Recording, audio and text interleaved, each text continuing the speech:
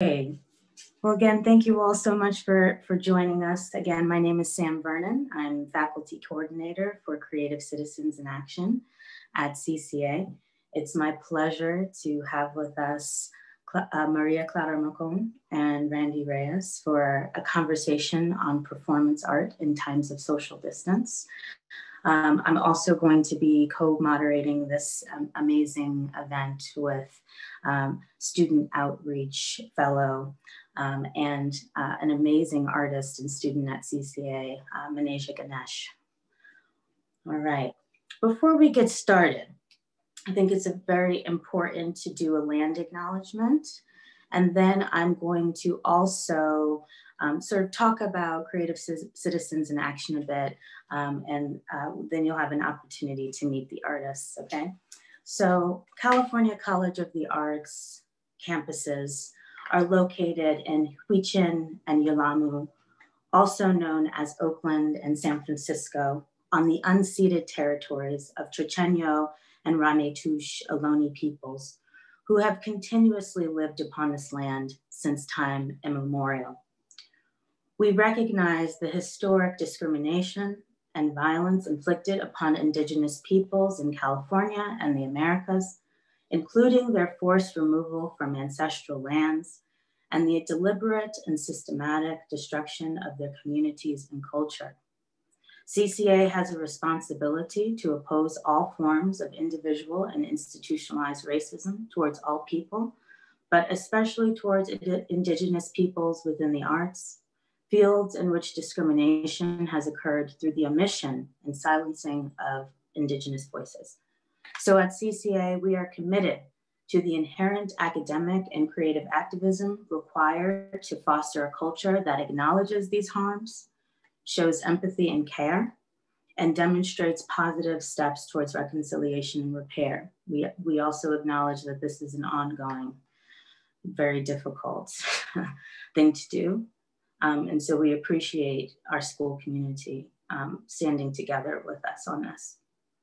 And as in terms of creative Citizens in Action as a program, I just want to say that CCA at CCA is a college-wide initiative that's meant to promote creative activism and democratic engagement through public programs like this one, exhibitions, and curriculum connections.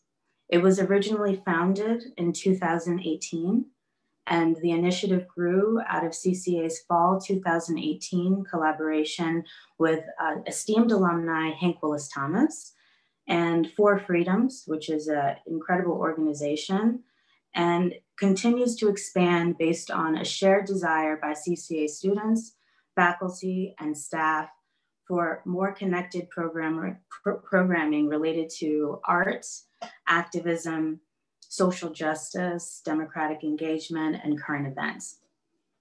A very important fact is that this fall, nearly 30% of all CCA students are eligible to vote for the first time in the US presidential election. So another part of what we're trying to do is lead the college's efforts to increase voter engagement, trying to get people out to vote, and hosting events and info sessions to support student groups focused on voter outreach. So if you're eligible to vote, we do hope that you do. We're a polling location at CCA, and all of the programming that we're doing through Creative Citizens in Action is supported by Deborah and Kenneth Novack. They are our sponsors for the Creative Citizens series. And again, we've been doing all kinds of things, town halls, voter registration. We have faculty microgrants. All of these things are meant to support civic engagement, focused on creative activism that spans the disciplines of art, design, architecture, and writing.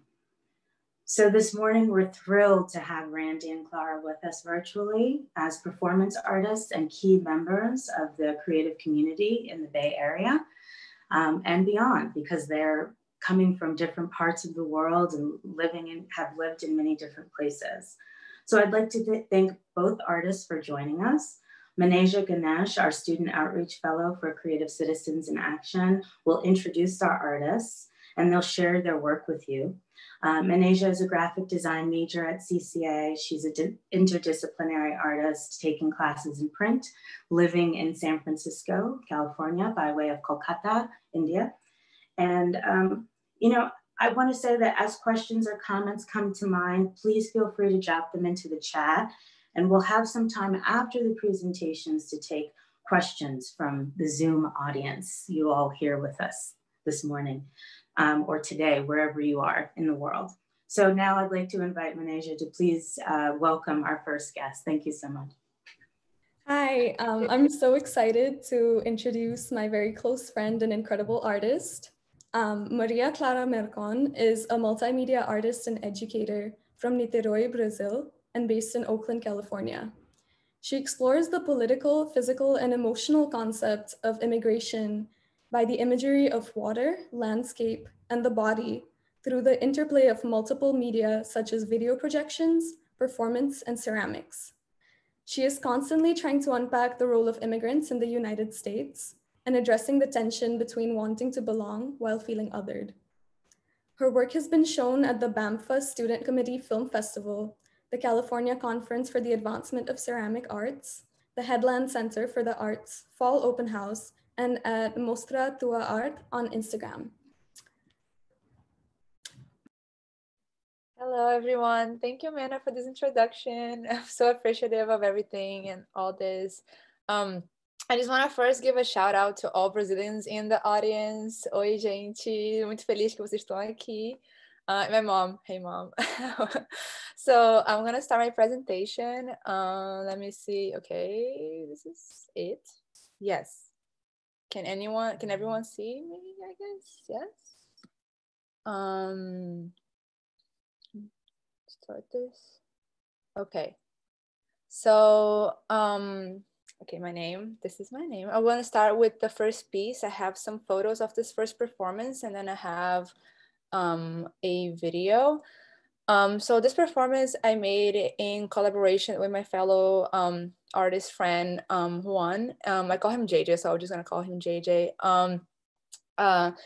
This name of the performance came from a book called Open Veins of Latin America by Eduardo Galeano. If you haven't read it, it's just a very one-on-one book about Latin America's colonization since the arrival of like Spaniards and Portuguese people until like the 70s. And this name, The Promise of Development Brought More Shipwrecked Than Sailors, is the name of the second part of the book, which talks specifically about US intervention in Latin America and the domain and how Latin America was forced to develop, but not fully developed, so it could still be under US and European domain. So we tried to get this idea from the book, but also adapt it to like our personal feelings when it comes to the hardships of immigration.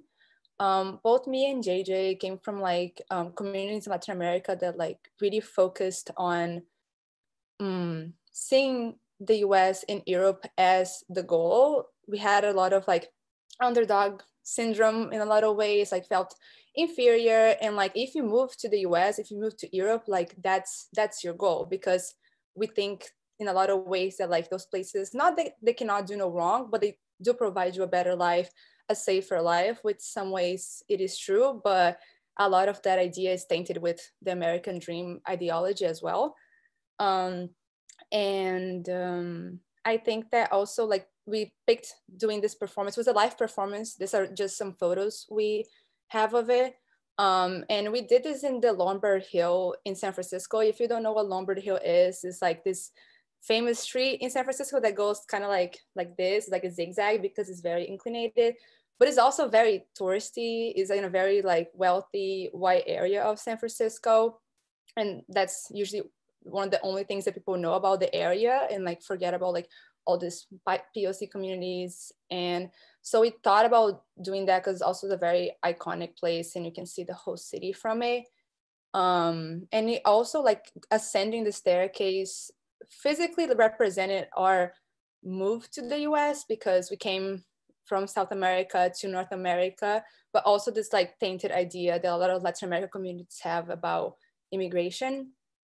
And we use this piece of pavement. During the performance, we pass it to each other very calmly and very carefully, because this piece of pavement, it's a literal signifier of like our hopes and dreams and our kind of like idea of the American dream, that we like cherish it and hold it so dearly to our heart. And also like acknowledging that like being able to move to the US is a privilege. So we pass it around to each other carefully, trying to not drop it, in making also a ceremony of it. And also like a lot of ways, this pavement also is a signifier of development and the infrastructure and the industry. That is something the US really is able to push down our brains, that like that's like capitalism is what we need to achieve, and this idea of development is necessary for our survival, and that makes us just forget about like all of our ancestral knowledge and things that like our people have held for so many years. And then through the end, we go all the way up, and then in the end of the performance, we just like leave it on the floor, because it's kind of like, when you reach the US, it's kind of like you're confronted with a lot of other things that you don't expect, and a lot of other challenges that like no one tells you, because the idea of the American dream is in reality a myth. And yeah, doing the performance was very interesting, because it was my first like live performance, and like we just went to this place, and there was a lot of tourists that like didn't know what we were doing, and they would just look at us if we were crazy. But yeah, I loved it. I want to give a shout out to JJ, that he's also in this call right now. I really love working with him. Like, yeah, I love it. Love you, bro. Say hello. Now I have this video that I'm gonna play for you guys, and then I'm gonna talk a little bit more about it. Let's see if it works. Let me mute myself.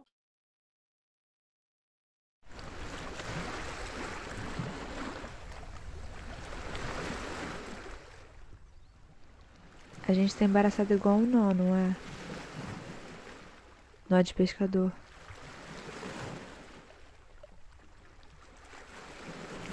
Sempre penso se o que eu falei pra você foi suficiente. Se você entendeu. Agora eu fui embora. Então espero que sim. Porque o que eu sinto por você não tem nome. Mas faz eu me arrepiar todinha. O que eu sinto por você não tem nome. Mas eu sei que é eterno.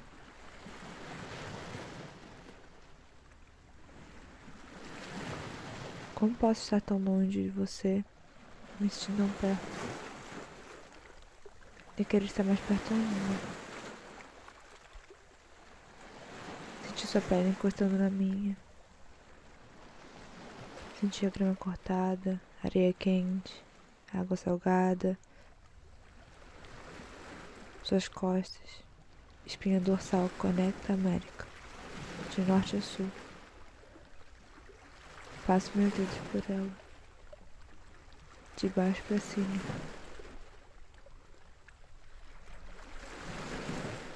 Como se fosse o movimento mais fácil do mundo. Igual a peixinhos. Suas mordidas parecem mais beijinhos sobre a minha pele nua. Boiar em água salgada é mais fácil que boiar em água doce. Assim eu continuo a flutuar entre a memória, o presente e a espera de futuro certo.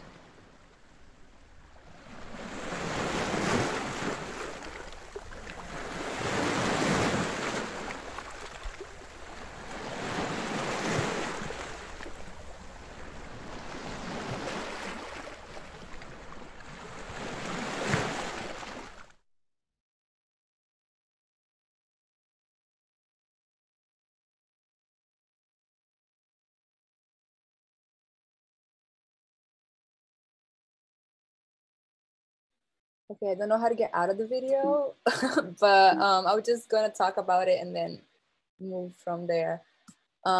So this video, I feel that like me personally, I've always had a very, stop sharing the screen. Let me go back. Maybe if I do. Okay. Is this the one? I don't know. No, it's not. Oh. Okay. Oh, God damn it. Worked. Oh my God, magical. All right. So I think that it's working. Question mark. Yes, it is working. Okay. Sorry, y'all. Just some technical difficulties. That is to be expected. So okay, the video.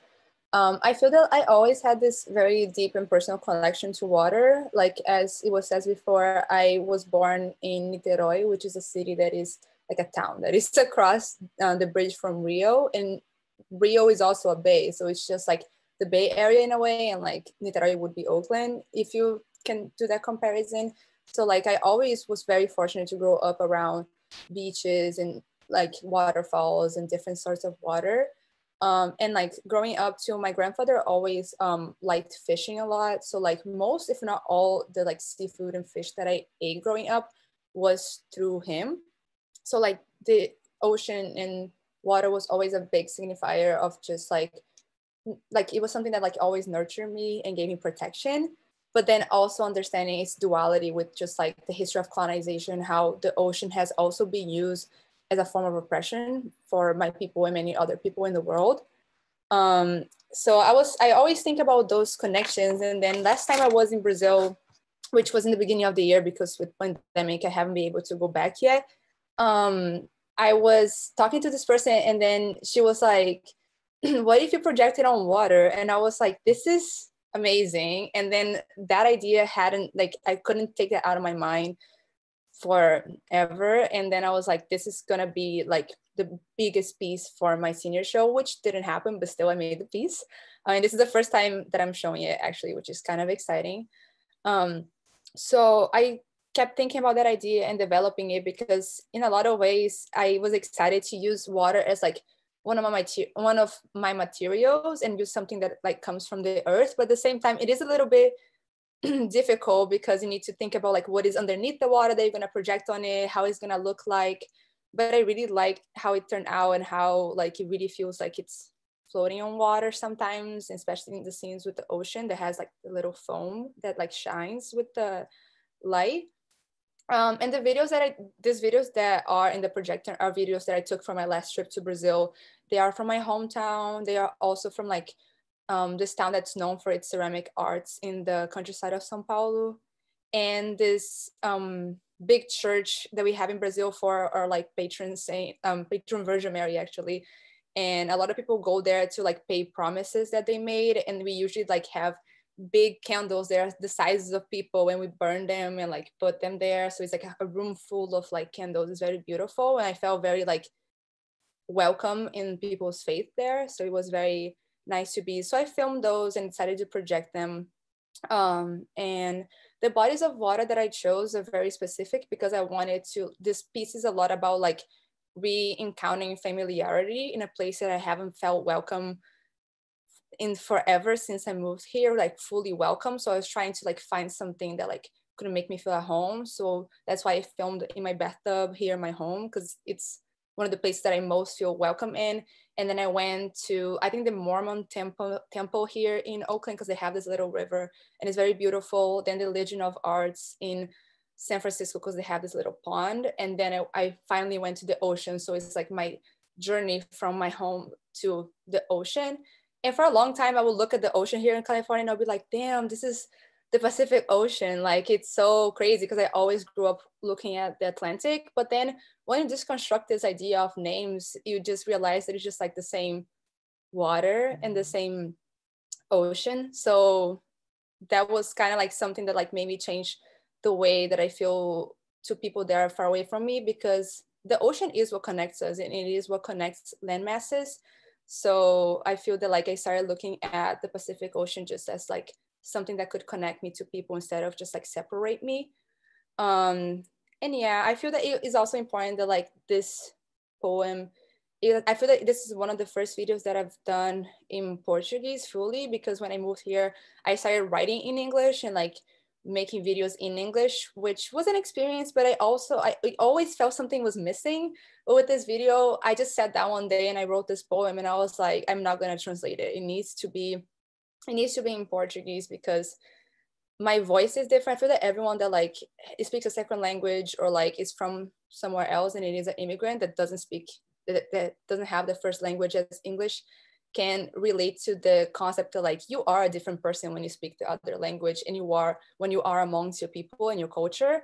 So that's what I feel in Portuguese. Like, I am way funnier in Portuguese too. So I was just trying to like emanate the sense of familiarity and trying to find myself and also honor the people that I miss and also the places that I miss, because sometimes they kind of intertwine. I really believe that the landscape that you're born into and raised into really like it has an impact on like who you are and your personality. So that's a little bit of what I was trying to emanate with that piece. No, don't play. Okay. And this is just a little update on what I've been doing during the quarantine, since this is a talk about performance art during quarantine. So this is a part of a set of photos that I had that I did in the beginning of the year with my roommate Valentina, that's also here. Shout out Valentina, thank you for helping me taking these photos. And I had this whole piece idea from my senior show where it would be the video that you guys just watched projected on the wall, and then underneath it would be a bunch of different fabrics that would emanate the ocean. So I would project fish on top of it, and it's very nice. I don't know if any of you guys ever projected on like fabric like that, but it really like gives a sense of like 3D and like the fish are swimming. So I was excited for that, but then obviously like that wasn't possible. So I was like, let's improvise, let's do something else. So I did this this series of photos where I was like intertwined and in between a bunch of different fabrics, and the fish were projected behind me. And it was supposed to be kind of this analogy of like migrating fish, which is something that like I was thinking and I'm still thinking a lot to this day, and how like ever since I came here, but also like in especially thinking about the pandemic and quarantine, how I just wish I could just like swim and swim back to the people that I love and swim back to like the land that I find my home. But then obviously I couldn't, and the fabric is supposed to like symbolize just like a fisherman's net, and how I felt stuck. And I felt like, even though like if you look at a fisherman's net, it's something that's very like it seems fragile, and it seems very like, because it's just a bunch of like little, it has holes in it, and you feel like it's very easy to break away, but actually it's very difficult. So that's what I was trying to emanate with this really thin fabric, that is just like you feel like you can see what's outside and you can feel like you're breaking through, but actually like it's really difficult to get out of it. And then I had the opportunity to like show with this amazing project from Brazil. Their Instagram is in the screen right now.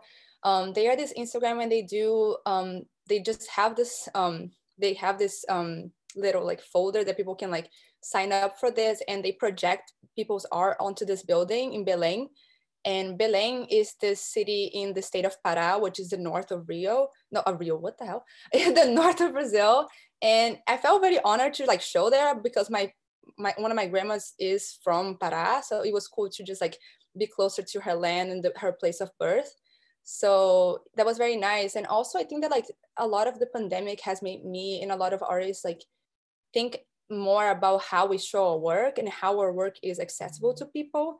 So I like this project because it's just, my work has been seen for people that like I never expected would see it. Like not only people from Brazil, from another place from Brazil where I'm not from, and also just like it's there. Anyone that is in the street can see it.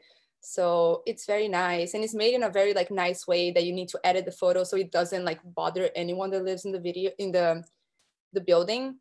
So I feel that like it was a very nice experience, and I also just like want to shout them out. Like if you guys want to go follow them, they also take donations, and they're always looking for that, because they don't ask anything from the artist to show. So it was very nice, and I think that it was a very interesting opportunity. So I'm very glad that I got to be a part of it. And yes, that's all I have for you guys. I just want to say thank you so much, Clara, for sharing like this little snippet of the immigrant experience with all of us. Your work makes me and so many other people feel so seen, and I'm really excited to like really get into it and unpack it a little bit more in a bit.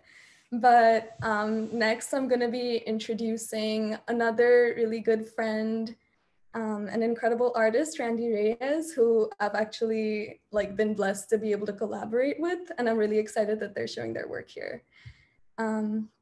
Randy Reyes, they, them, is a queer Afro-Guatemalan with interrupted Mayan ancestry, choreographer, performance artist, and healer, born and based in unceded Lenape territory. Reyes frames choreography as a process of excavation, as edging and incremental gesture. Task is meditation. They activate their work using psychosomatic state work, chi energetics, contemporary dance, club dancing, and structures of improvisation. They love getting messy by conjuring choreographic rituals and casting spells within quotidian, natural, subliminal, and imaginary landscapes. Their performances open portals for reclaiming, remembering, and communing with their ancestral lineage while interrogating and shifting patterns of intergenerational trauma. As a survivor, Reyes deepens their relationship to their body through somatics, prayer, divination, meditation, writing, and resting. Their choreographic praxis is inseparable from their healing work and is grounded through these aforementioned practices, through identifying paths of least resistance and physical patterns of migration, alone and together, through persisting on pleasure, surrender, intuition, accountability, generosity, vulnerability, and joy. Their work engenders various temporalities and subjectivities of the erotic, reframing what may be possible when it comes to relearning what it means to be in relation to one another again and again. Reyes also explores club spaces as sites of generative dissonance and asks, are we celebrating or mourning or both? How do we prepare for that which has not yet arrived? Thank you so much, Menaja and Sam and CCA for the invitation. I'm feeling shook right now. Yeah, can folks hear me okay? Yeah, okay. Yeah, and I'm also feeling a lot of, thank you for sharing, Clara. I feel like the feeling that has no name feels very resonant with me. And so I need more time to like let that sink into my body too. In terms of what I'm offering or sharing today, I will share clips of 3 different works. I've actually never showed them like in this order, and I'm realizing that they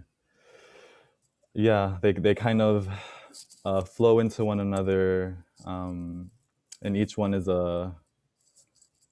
I guess like a performance offering or ritual that is very specific to the time frame of where I was in that moment, like psychically, spiritually, emotionally.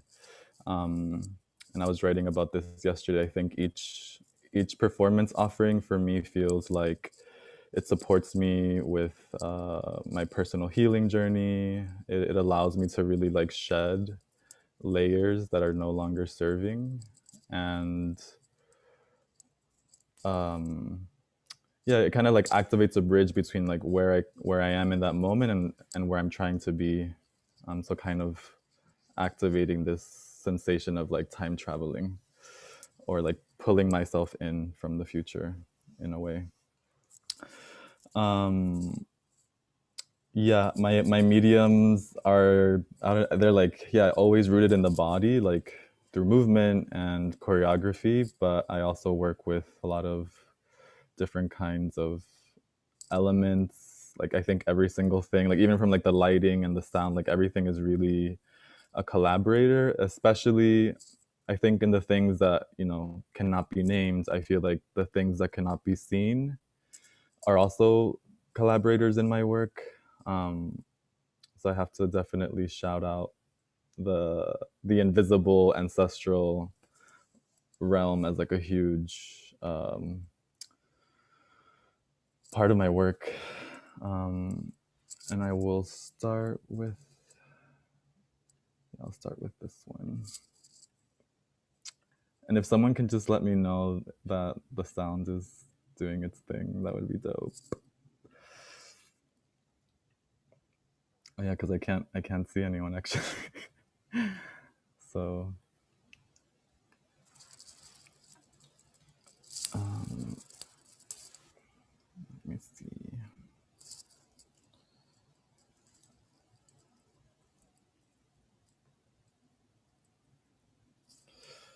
Okay, I'm gonna go to this one, I think here.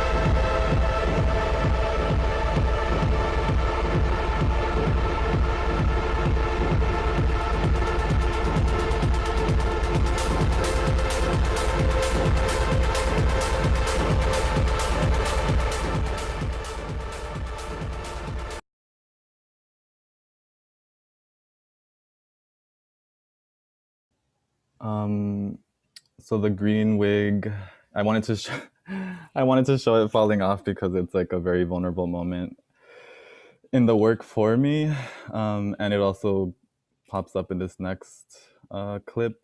And just for context, this clip I just showed,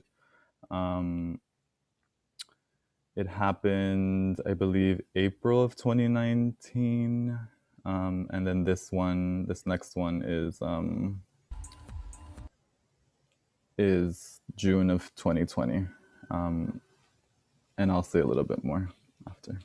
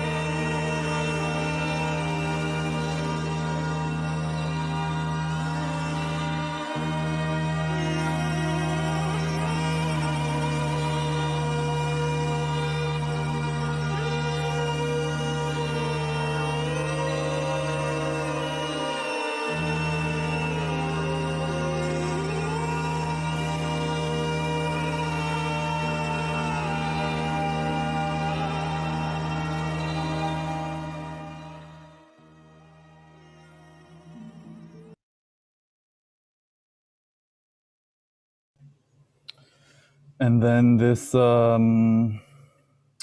guess, yeah, this video that I just shared, I would say actually functions as a prelude to this next work, which is called Real Talk Number 1, Vectors of Adverse Desires. And it's the first out of 13 real talks that will happen throughout the next, I don't know, however long it takes. And I guess this first real talk happened October of this year, so like at the beginning of this month. And what do I want to share about that? I think it goes like a layer deeper from the one that I just showed. And yeah, I'll just play it. Whoops.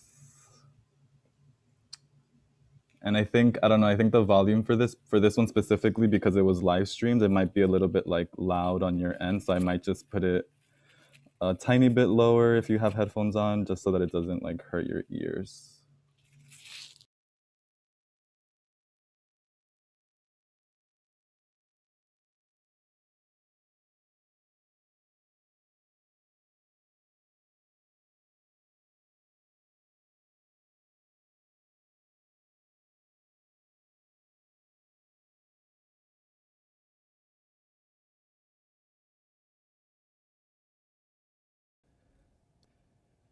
Yeah.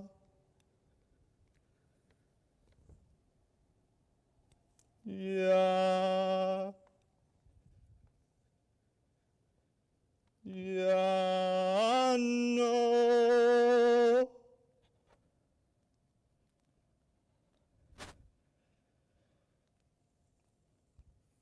Me. Me.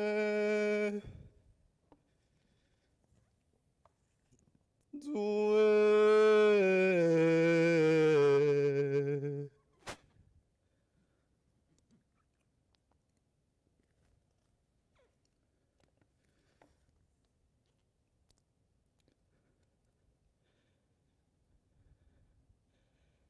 Ya no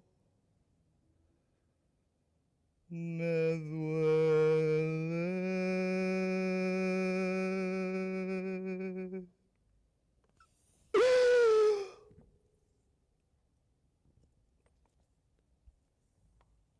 Ya no.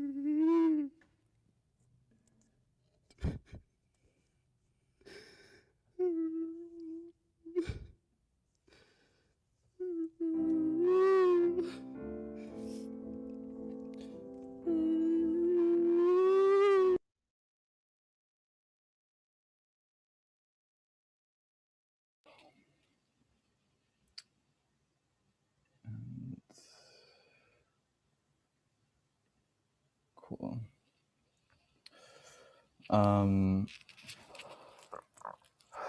yeah, so I think as I've been reflecting on my work these past couple of months and like what it is that I'm up to, and as I'm like writing grants or whatever, I come to a conclusion that I feel like the work that I do really has always been like choreographing and creating spaces to metabolize grief. And I think this became like super clear this summer as well. I took like the very first part of this death doula training with some folks out of Seattle. It was all virtual. And I had been like, you know, in the back of my mind, like the death doula work had been calling to me for a while, but I didn't have the time or the resources to like really go for it. But then after the course, I was like, oh, it just provided further context for what I've been doing choreographically. And I'm very curious about how to create spaces that support others, like collectively grieving, but then also like ensuring that energy shifts and metabolizes into another kind of state, so that it's not like so it doesn't stay there in that place. And obviously like the rest of it's a very long work. I didn't anticipate for it to be that long, but it like circles through this like I wouldn't say darker zone. I think it's just a more like tender zone, and then I like bring myself out of it with the support of some witnesses who are in the space. And yeah, so I think it's been an interesting challenge, like depending on the space that I'm in geographically. Like I will talk about ritual or I won't talk about ritual. Yeah, like even earlier this year, I was in Portugal doing a residency, and I initially was very excited about it, and I learned a lot, and it was great. But then it felt really challenging to be like the only person in the room who was like thinking about or who was propelled to make work, because it has and it emanates the capacity to like heal and make sense and reimagine like other ways of being and perceiving the world. So that's been something interesting to navigate, and I think it's also what brought me back to the States and to the Bay Area, where I feel like it's kind of like common discourse to talk about these elements within, at least within like the experimental dance circle that I'm in. So it doesn't feel so foreign, or like I have to like explain myself in a way that feels extractive. And then yeah, I think this middle work, the one that was a bit more like, no, the first one that was like a bit more dancey and with the club music, it'll be expanded into a group work that will be shown in the Bay, I think at the end of March, if all, I mean, who knows, you know, with everything going on, but that's what's supposed to happen. And I tend to make solos, and then out of those solos, like it'll birth a collaborative work, and then like another solo will come out of that. And I kind of am constantly repurposing old material, but like the thing that takes precedent or that comes to the forefront is like what's present and alive for me today, and that will always shape the container of the work and the room that I'm holding space inside of. And I think, just to weave back to what Glada was sharing earlier, I feel like, yeah, I think these patterns, pathways, and narratives of migration also inevitably like exist within my work. My folks migrated from Guatemala to the States, and like that's their very specific experience. But I do feel like as I'm connecting with them more, I do feel like this upbringing and their narratives and the impact that the journey had on them and continues to have on them. Like I feel like all of that, working with what one has, like inviting people into your space with open arms, like all of these things that I think I kind of overlooked in the past are actually becoming very important and very like clear and clear as like the things that I am valuing as time continues to flow. And I think the last thing I will share is, I think I like this live stream situation for the last one. It was actually, it was tricky to navigate that water because I had to invite 3 friends who consented to being in the room with me and with the other, the lighting designer and the video person. But this role of having like a witness, someone who's actually there to witness the thing happen, like that, I could feel the virtual witnesses, but it doesn't replace the physical presence of someone who's in the space really like attending to your unfolding. And I think that so like I'm very thankful that those friends showed up, because I think it would have changed, I don't know how it would have changed the work, but I'm sure that it would have changed the my capacity to really go into it. And I think I'll stop there.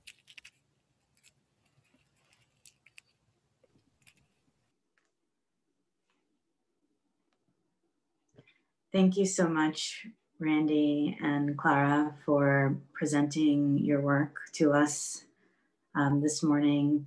What an honor, and the work is just so powerful to witness virtually, and I can imagine that being in space with you would extend our sort of embodied response to what it is you're doing even more. But this is a kind of conversation about convening online virtually. And so Menaja and I have a couple of questions for you, both about your work conceptually, but more on how you're sort of reckoning with our new reality as it pertains to the pandemic, perhaps limited resources or different kinds of resources, and also limitations on travel and how you all are sort of navigating those issues for yourself and your practice. I just want to I want to begin with Clara.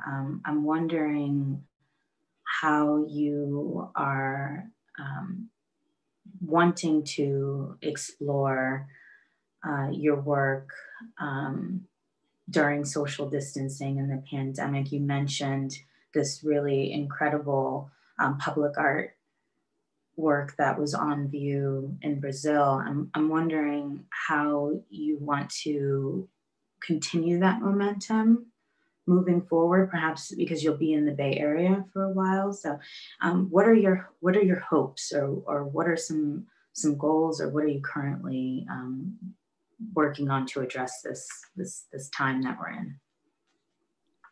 Yeah, I think that, I feel that now in the beginning of the quarantine, I was very, well, like everyone, I think I was very sad and very like out of hope. But then as I started like finding all these resources online, I was like, wait, people can show during a pandemic, and like that work will be even more accessible than it would be. Like, for example, now, like people that like wouldn't be able to see my work are able to because of the internet.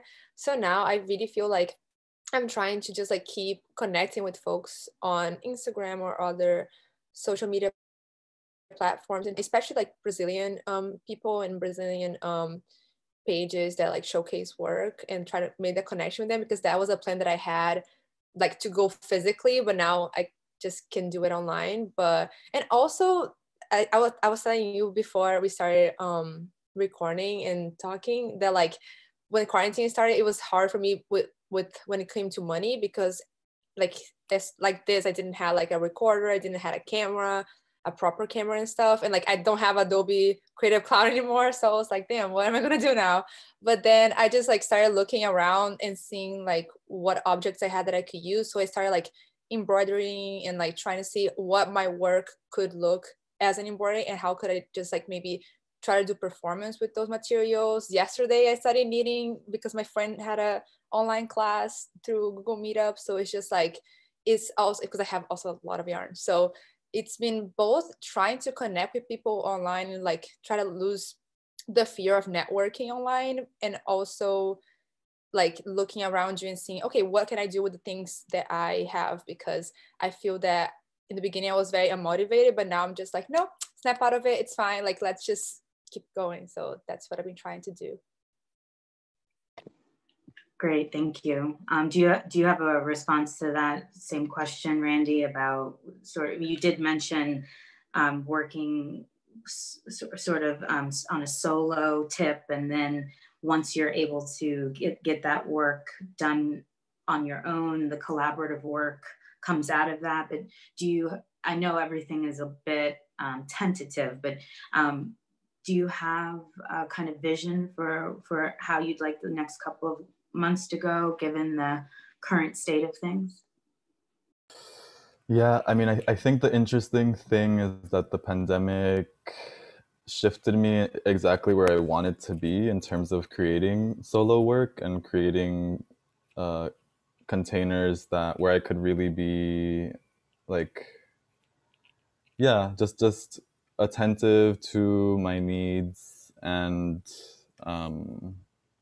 to really be able to deeply listen to like, what is it that I actually want and desire, and to like, and that requires like being, like alone in order to do that. But the interesting thing for me is that even when I'm like in a space working on a solo, I don't really feel like I'm not really alone. Like I said, I think there are other I'm very, very sensitive to like energetics and energy in space, and I feel like so that I feel supported by the spaces that I'm moving through themselves. And I think if collaborative work is still not possible in the months to come, then I think for me it'll be continuing to develop solo material that I can either like, teach to one other person, and they get to perform the solo on their own, or I will be the person performing the solo on my own. But I think the second clip actually was supposed to be like a live performance in Lisbon, but then it ended up becoming like a choreographic film. So I was like, oh, maybe film could be another kind of like medium that is accessible to anyone. Not that I'm like in any way like a videographer, but I feel like, yeah, that kind of like music video, film, documentary frame feels exciting to me. And I think also because I think those kinds of projects, like they take much longer, like a film maybe takes like a year or two, or I don't know how long, but that time frame is exciting to me. And I would be curious perhaps to also be like, yeah, maybe I pause on like performing in the way that I've done it, and like shift my focus to another kinds of frame. But I think that I'm still kind of thinking about what those frames are. And I think I even though I have resistance to the virtual sphere, I feel like it does bring people from many different places together. And I think that's the really beautiful thing that wasn't possible before. And even, yeah, and spaces still feel very intimate because like, we're in like our homes, which is, odd in and of itself.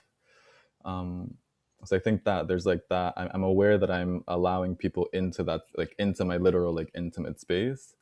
And so sometimes like this performing in a venue feels like a bit of a boundary that feels also good to have. Yeah, still lots to think about though, and excited to just see how, what these other frames might be and their potential. Great, thank you. Menaja, do you have questions for our artists? Yes, I do.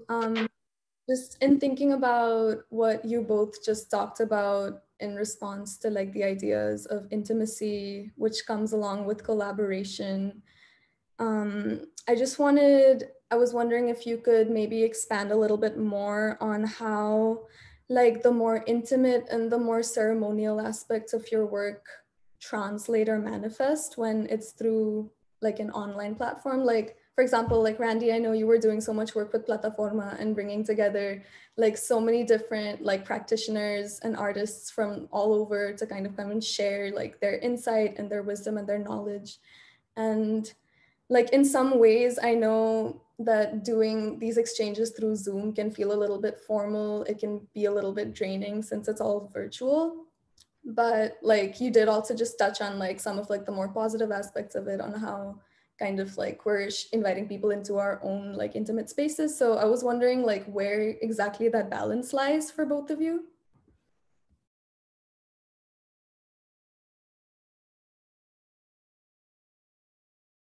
Should I go first? Yeah, sure. Okay. I think that it is definitely kind of tricky because sometimes like I want to be able to just go outside and meet. I don't know if you can hear my cat meowing. That's the thing with having cats. I feel that like I always want to show my cat and I can't. So I'm just like trying to like balance on that too. She's like, I want to be seen. But I think that is definitely kind of tricky because it's what we were saying before. It's obviously very nice that like we can just share with people and have people from like all over the world see our work and like all of our attention, and it is more accessible. So that's something that like I definitely am happy, but I'm trying to, especially with work, I'm really trying to have a boundary of like of use of my time. So like if it reaches like 6 p.m, don't text me or call me because I might not answer, because it's just like I also need to have a boundary on myself, because if we go to physical spaces, we're able to leave them, but like how do we leave it when we are in our home? And also separate like, okay, my desk is my workspace now, and then like my bed is my chill space when I watch, I don't know, films, and then like my kitchen, you know what I mean? Just like now my home needs to have like those physical kind of boundaries that are invisible, but I need to be there in my mind. So yeah. Yeah, I would agree. Sorry, I just wanted no to ask Clara really quickly. So can you, how is that then sort of change? Has that changed or shifted your perception of how your work is being experienced by the audience now? Because for example, the work that you created for a physical exhibition in that trying to remember the name of it. Sorry, the untitled video poem. Is that piece, now that it's being seen online, has the intimacy shifted for you or meaning? I feel that it just has become a little bit like deeper, because now I watched that video and I'm like, that was a feeling that I already had with like migration and longing for people and places and stuff like that. And now it's just like times 100 because I cannot go. So it's just like, damn, like it's just the same meaning, but like it just has expanded in a way and became even more urgent and deeper. And I feel that like when engaging with audiences, like obviously like it is painful because I do love installation work, and like in my house it's kind of like I don't have space to like put things on the ceiling. Also my landlady would not like that, so it's just a little bit difficult to like do that. So that in that sense it has lost the idea of just like the physical experience of like you creating like a soundscape with like physical things that you maybe can touch and your audience can touch. But then at the same time, I do think that like I feel good because I also am more in control of stuff sometimes, because sometimes when it comes to like galleries, for example, it can be very inaccessible, not only to the audience, but also to artists, depending on what you want to talk about. So like now online, I'm able to just like post things on Instagram, and like more people are going to see because more people have their eyes on the like the screen. So I feel that is both like a loss, but also a gain in other ways. And I feel that like once we hopefully in the future come out of the pandemic, we're going to be able to like get stuff that worked and like put it on physical work, like when it comes to accessibility and stuff like that. Thank you, Randy. Sorry about that. Please go right ahead. No need to be sorry. No, I was just gonna say that I feel like I'm realizing also for myself, like it is feeling hard to put a boundary with like like when I stop working, because yeah, like Lara was saying, I feel it's like there's nowhere else to go. But I think I'm trying to figure out, or I'm just gonna try to practice how to set those firmer boundaries. And I think this I've also been thinking about like not yeah like because usually like performance venues, well, depending on the one that it is, like they can be traditionally a bit smaller, or at least the ones that I've worked in, and gallery spaces become interesting in that they're in my like, again, maybe I'm like, it's not a good comparison, but I feel like generally like gallery spaces they're much wider, because the work, like when it comes to installation kind of work, it's like things need to be spread out or like curated across more space. And I think that that's also something that I haven't thought about. But then I think that the quality of work also changes in gallery spaces because of the gaze and that interaction. But ultimately,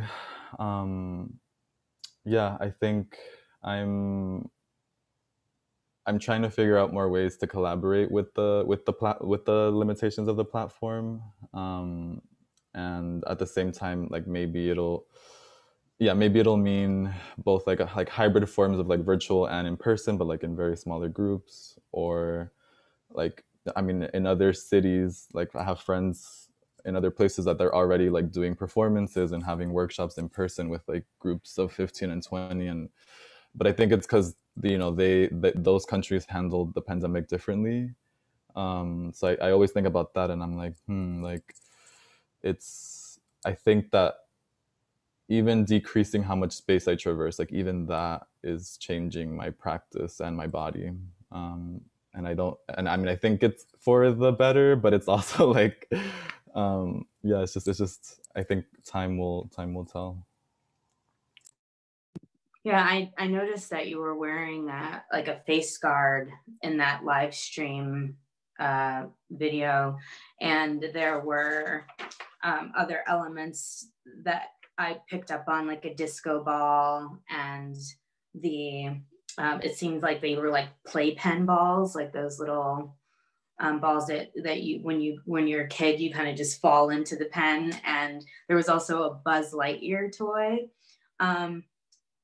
I think both you and Clara use objects within performance very symbolically, from Clara's use of the rock to, or the pavement piece of rock, to how you've kind of set a stage of objects for us. I'm wondering if you want to say more about some of these objects, Randy, and how they function maybe along with the face mask. Yeah, there was a moment in the live performance where like the face shield came off, and then the surgical mask was like all the way over there, and I was like, oh, wait. Like it was just like a weird moment of like, you know what, like I have to not break out of character, but this is like I have to make sure that the people in the room are also safe. So that was a bit stressful. But then the interesting thing is that also like the wig, for me, when I've used it, I feel like, and the face shields also, in a way, I think they obscured my vision, which to me is useful in terms of being able to like enter another like persona or another state, or to maybe to go a bit more internal and cocoon. So that feels like something that I do in my practice. And then yeah, the a lot of the elements in that specific last work, yeah, like there was like a Super Nintendo thing, and the Buzz Lightyear and the balls. I mean, those balls specifically, like I feel, I mean, yeah, I will keep experimenting with them, because I feel like they're in the version that I showed and in the performance itself, like some of them like rolled towards me like in specific moments. And of course, like, yeah, like they're moving also because they have their own like gravity and stuff, but I really felt like they were assisting me in a way throughout the performance. And so I'm trying more and more to like, maybe they start as environmental design, but then I think I'm more interested in them like shaping me, and I'm shaping, giving them shape or a space to speak in different ways too. You have another question, Menaja? Yeah, again, just going off of what we just talked about, I'd love if we could maybe talk a little bit more about like the idea of space and place. And so like, I guess when you were doing a lot of performance work before the pandemic, like you were working mostly in like 3-dimensional spaces, and like you said, you had to like curate and like really set up these spaces in a specific way so that it would be conducive to the kind of like work that you wanted to do. And then it would be a matter of like exploring your body in relation to that space.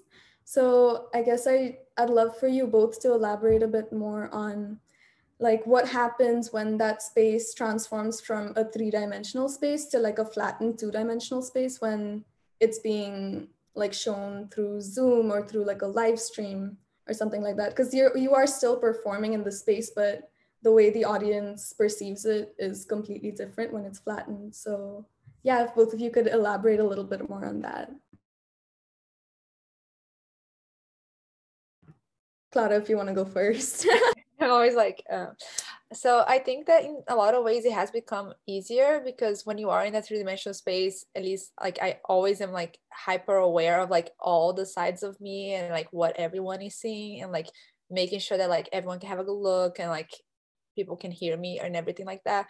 So when it comes to like just a 2-dimensional space, I feel that it's like very easy to just like set up your space and have everything. Like I had friends that have done performances on like the live stream of Instagram, and it's always very interesting to see like how like people can also like interact with it and like jump and do the little like when they do the little like collaboration, and they can have the video underneath it. So it's always very nice, and I feel that like in a way it is easier, but it also is what I was saying before, it loses the kind of like aspect of like the for real experience of like entering a space. Like you can see a video of a performance and you can like obviously feel things and like appreciate like the artist in like the artist's work and time that they put in like manipulating the space around them. But like if you're in there, like is a very different experience. So I feel that like it's at the same time easier, but also it's like harder to make it a little bit like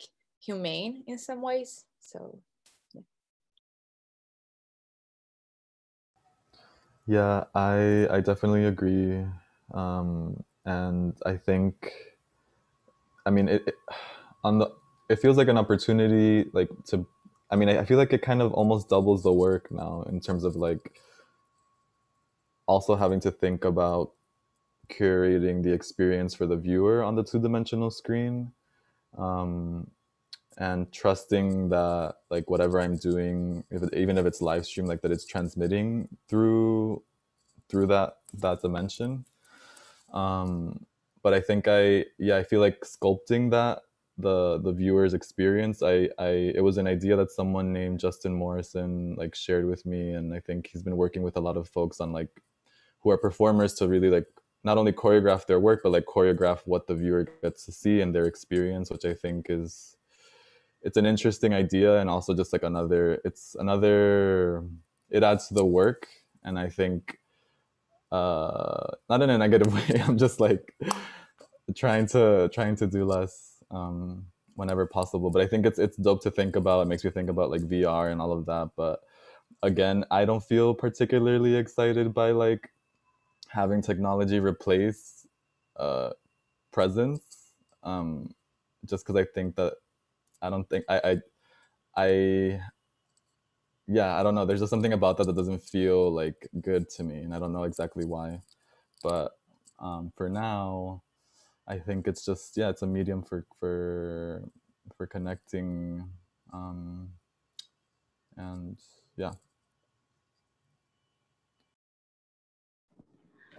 At this time, I do want to acknowledge that we're getting into the last few minutes of the event. So if there's anyone from the audience who has a question for Randy or Clara or both artists that they'd like to unmute themselves and speak, please feel free to jump in at this point.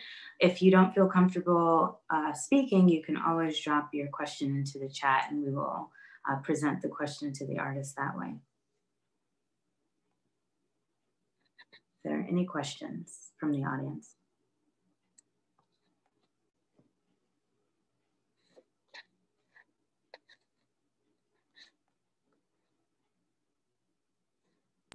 If not, I have another question that I'd love to hear from you guys.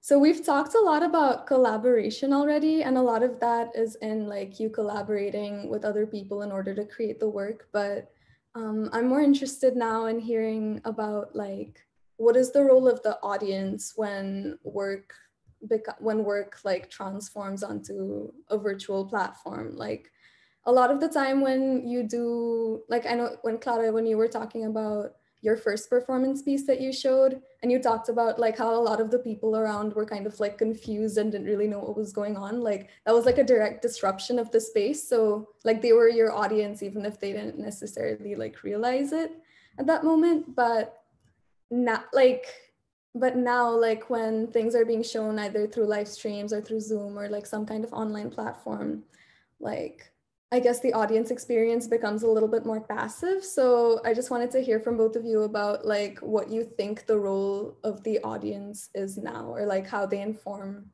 the work that you put out. I think that in the internet, our experiences are very curated in a lot of ways as well, because it's just like, even though we can reach more people all over the world, it's still in our little bubble. Like, I doubt that like those people that like I bumped into when me and JJ were doing the performance are gonna be the ones going to my page and watching what I'm doing. Like that's so it's just like, at the same time, that's nice. It's still like, it's gonna be people with the same mindsets that I have, usually the same experiences that I have maybe, or the same interests, which is like nice. I do appreciate it, but it's just like, there is a sort of disruptive of space that I think is harder to do when you're online. Like you really need to like get out of your comfort zone to do something that like is going to be disruptive online, at least in my experience, because the people that I reach usually are not that different from me, which is nice. And I do love when people just interact, because I post things and I'm like, it's okay, because someone give me a feedback, you know what I mean? Because like I don't want to just like be talking to a screen or like be posting something and like not receive anything. But I mean, in critiques also I have received silence, so I'm used to that. But I think that it's like a little bit more weird because it puts so much energy and it's just a screen. So at the end of the day, you're just like exhausted as well. So you're just kind of like, you know. So I feel that at the same time that it's nice, I do think that like the audience sometimes needs to put a little bit more of work, but at the same time, it's not like I'm doing a performance in San Francisco and then like this random person that like never seen performance art is able to see it, because they're not like, the algorithm is not gonna let them see it. So I feel that that's one thing that like maybe that's one of the frustrations as well, Randy, when you're talking about like, I don't want that to substitute what we have physically, because when it's physical, it's not only like the idea of like magical in a way, but also you're giving away some of your energy, but you're also receiving it back, because we're there in the physical space, and online is not like that. And also the algorithm really messes with your interaction with people sometimes, so that can be a little bit frustrating for sure. Yeah, and I would add that I think I keep forgetting this part of your question, but the translation of the ceremony or the ritualistic like through this frame, I feel like, yeah, it feels I don't know. I think that's one that I'm still reflecting on, because my fear is that like it commodifies it, like, you know, it does create like, you know, I'm viewing this thing and I'm separate from it, and it's like over there and I'm here. And I feel like when it's something in person, you're kind of contained within the same space. And so yeah, it's it's more vibratory, but I think I'm aware of that potential for like commodification or like, yeah, and I don't really know how to like what to do about that, but I think what I am doing is setting the intention for my personal vibration to like transmit, because I think the only way to have the audience like be involved more would be like to turn everything into maybe like a workshop, or I don't know how it would work. I don't know. I haven't yet participated in something that was like participatory virtually. I think I'd be curious to experience it and see what that feels like. But I do notice that when I'm watching things, like because I'm home, I'm like my phone's right here, and then there's like the thing over there, and I'm like, you know, it's like it's really hard to be like I'm here. Um, so I don't know what the solution is to like, yeah, I don't know. I think it's just maybe it's just like life, like it's just like distraction is okay, and being okay with people's distractions. And if I want people to be involved more, then I have to think about what that looks like and how to invite them into what I'm doing. But I don't know yet how to do that part. Thanks, Randy. I just wanted to say that when you played that last video, when you acknowledge that your work attempts to metabolize grief, the mourning, the writhing, the crying, really just I did, like, I had this sort of proprioceptive like response to that work. And then especially when the screen just went dark and all we could hear was the sound of your voice and your emotion. And so for me, there are moments in all three of the pieces, but specifically that last one, where I definitely felt a response as an audience member, and I just wanted to acknowledge that and tell you that, so that hopefully you bring that with you. I think we have a question in the chat that we could get to real quick. Sam, do you want to read it out? Oh, you can do it. You can go ahead, right? Cool. So I think it says, when thinking about limitations of space and how you are using your own spaces to make work, I wondered if both of you have thought about using secluded open spaces like forests, parks, etc., that could allow you to perform outside, which could give you the ability to explore your relationship with nature and have other people attend as well. So if both of you want to like share a response on that.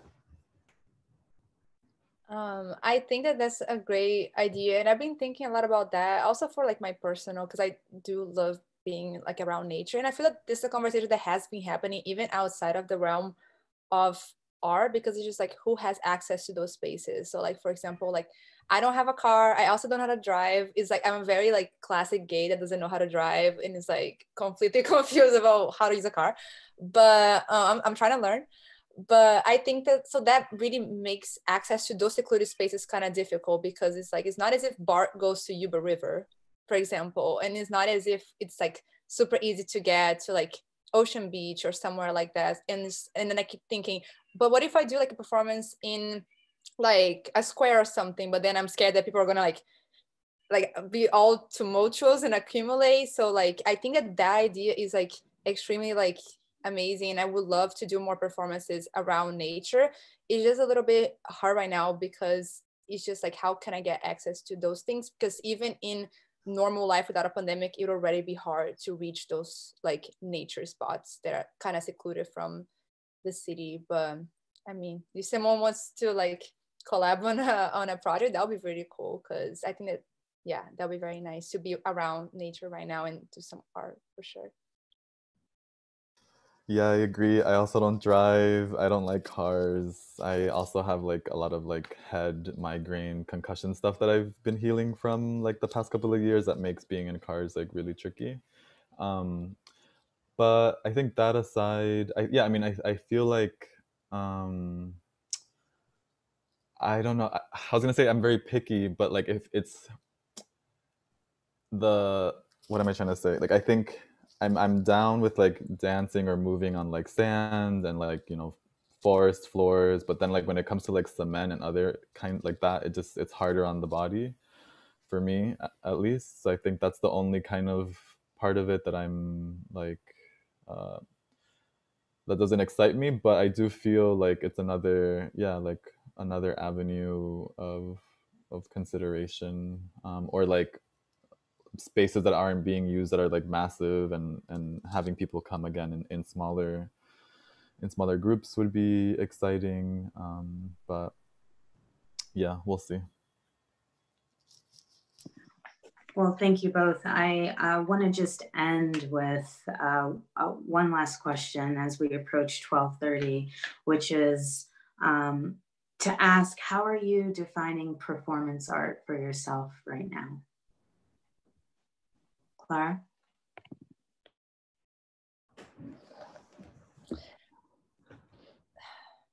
That's hard. That's a hard question. I think that right now it's interesting because I feel that like when you're at home and like you're always at home, I feel that like your routine becomes your performance in a way. So like, and it's very like that thing that everyone talks about, which is like you wake up and you make your coffee in the morning and then you do this and then you meal prep. So like, I feel that that has been something that I've been thinking about a lot. But like, I think that right now, I feel that my work has always been very vulnerable and I always needed to be in a very vulnerable space to do the work that I do. But right now it's a little bit difficult because it's like, not only I will need to be very vulnerable, and that's already hard because quarantine makes me want to cry sometimes. So it's like, oh, but at the same time, like I would be vulnerable and put the energy out and I wouldn't get that back. I feel that like, so that's now makes me a little bit like, I feel that anxious and nervous about doing performance. But I think I'm trying to just like figure out ways that like my body could show on a screen in a way that like it is interesting, but also in a way that like could evoke the same emotion in people that it would as if it was live. Because a video is different. Like you can show a video and like people can resonate with it, but like a performance, I feel that requires a little bit more of just like interaction, even if it's just like being in the space and feeling the energy. So I'm trying to figure that out. I don't have an answer for it yet, but it's something that it has been on my mind for sure. Yeah, and I would add or like echo that the vulnerability, like I think excavating vulnerability and intimacy feels like, I think that's what it is. Like the more real I can get, whatever yeah, doesn't matter the context or the frame. I think the more intimate and real I am willing to get with the people in the space with me, I think that's really what will or that's like a part of the core of what matters to me. And just allowing my environment, even if it's limited, or I mean in its limitation, finding the expansion. I think that's also what feels alive. And as someone who doesn't really do like the, you know, like the dating apps or whatever, I think this two-dimensional screen also, like it's in, because I can frame my, like I can frame, like if I want to show a part of my body, like, you know, I can play with that. So I think that that's also playing with how much I get to reveal or not, about myself. Thank you both so much. I wanna thank Menaja for her questions and bringing these two artists to us and to our attention, both as a CCA alum, Clara, and Randy as a both of you key members of the artistic community in the Bay Area. I want to also thank Jamie Austin, our Director of Exhibitions, for behind the scenes, putting in links and coordinating the Zoom on the back end. Jamie, if you don't mind just dropping in a link to both of the websites of the artists for folks, and maybe Plataforma as well. Randy, will Plataforma happen again next year?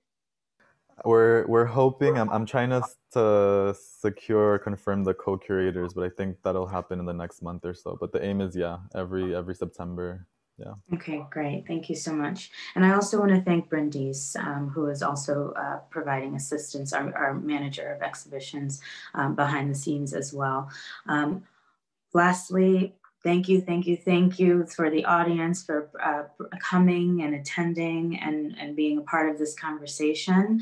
Menaja and I are very grateful to you. And Randy, Clara, we hope that you stay safe and well. We love your work and we hope to stay in touch with you. Thank you. Okay, everyone, have a wonderful rest of your day, and please stay in touch with Creative Citizens in Action for more events throughout the semester. You can find us on our website, www.cca.edu. All right, have a great day. Thank you. Thank you. Bye. Bye. Thank you.